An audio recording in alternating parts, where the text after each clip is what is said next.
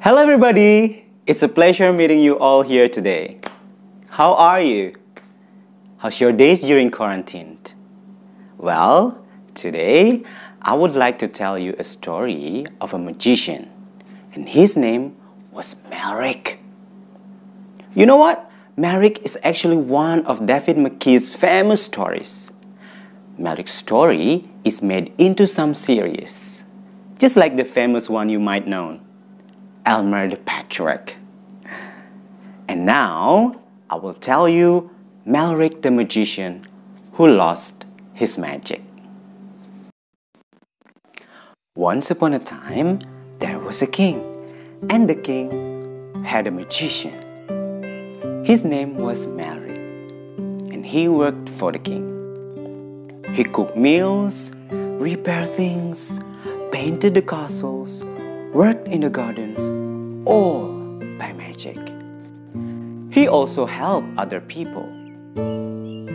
Melric was very busy. Nobody worked except Melric. One morning, Melric got up late. He had to paint the king's bathroom, and he was in a hurry. He said the magic words to make his bed.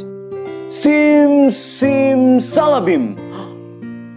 But nothing happened. And he tried to say the words again. Sim, sim, salabim. Nothing. And Melric was late. And this made the king was furious.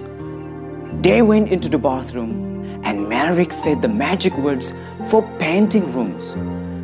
Easy, wheezy, let's get busy. He tried and tried and tried, but nothing happened. The people went home to try to do their work without Melric's help.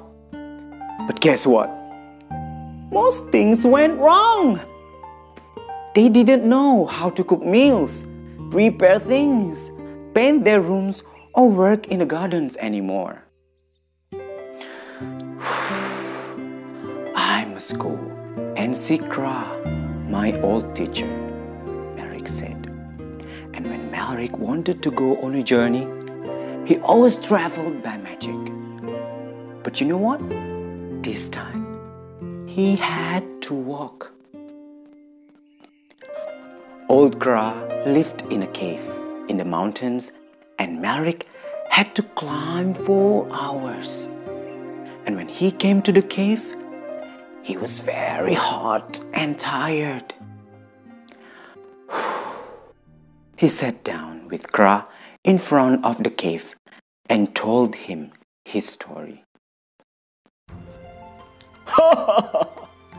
That's the problem, Kra said. You did everything for them, but now they don't know how to do their work. You wanted to help, but look, they are helpless now. And Melric didn't say a word. And then his old teacher said, I can give you back your magic, but you must not waste it.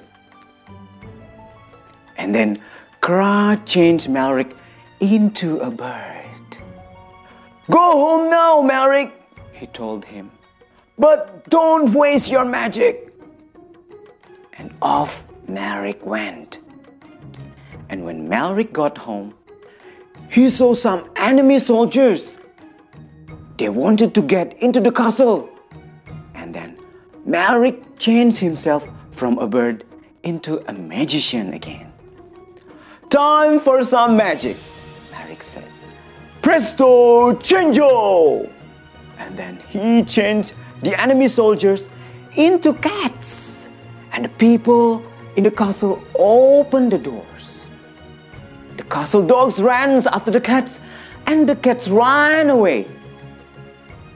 And the people were very happy. Thank you, Melric! Tomorrow you must paint my bathroom, said the king. Melric, please repair my chair! And shouted, don't forget my garden too! Quiet please, Melric said. I'm sorry, I can't help you anymore. You must do your work without magic. I must not waste it. Finally, all people went home to do their work. They started to cook, prepare things, and to work in their gardens, while the king started to paint his bathroom. And what about Melric? Well, Melric still had to learn to make his bed. And that's the story. Alright guys, thank you so much for listening. Please stay safe and I'll see you again soon. Bye!